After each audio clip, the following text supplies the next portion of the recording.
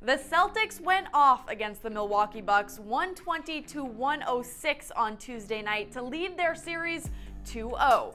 Terry Rozier had himself a night, 23 points, 8 assists, and 3 rebounds.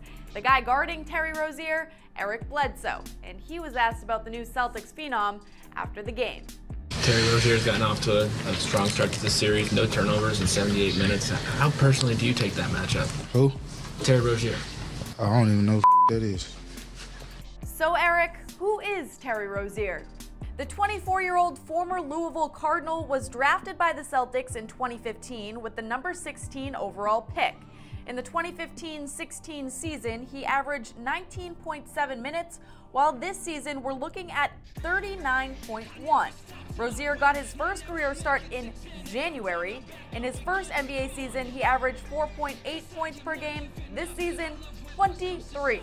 This postseason, he's shooting 90% from the free throw line and 50% from three. So Eric, it's probably important you know who Terry Rozier is. Then maybe you guys can get back into this series.